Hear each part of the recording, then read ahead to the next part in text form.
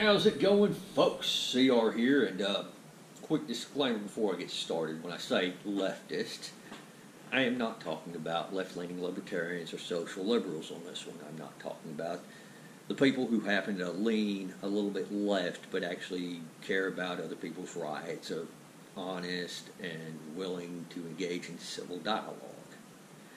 These are not the people I'm talking about when I say leftists.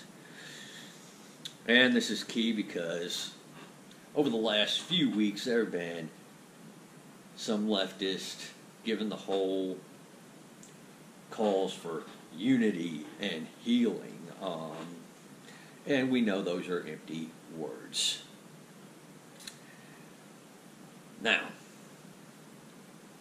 a friend of mine shared a screen cap or a picture of a post put on poll.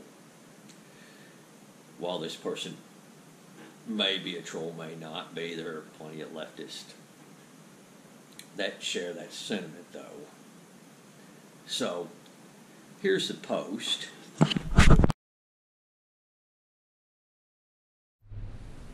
And my response to that is, bring it, you fucking retards.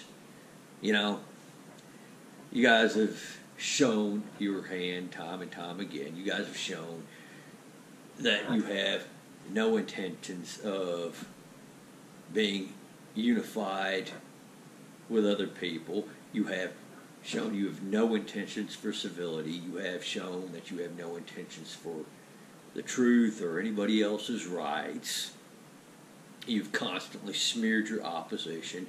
You've physically assaulted your opposition. You've gone out and destroyed property, blocked traffic.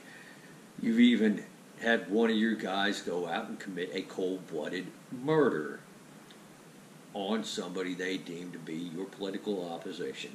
So quite frankly, I think it's time that we stop handling you with kids' gloves like you always expected to have happen to you when you feel the consequences of your own stupid actions. And everybody else who wants a sane and free society, guys, we need to stand up to these people. These people are a direct threat to our freedom. You know, you want a free and sane society, well, you've got to voice your opinion. You've got to get out there. And you've got to be willing to stand up to these people, because if not, they're going to keep doing it. My sympathy for these people is done. You know, they don't care about anybody else's rights. In fact, they actively oppose other people's rights. So, I don't care if their rights get violated at this point. I don't care. What happens to them at this point? They have earned every bit of it. So,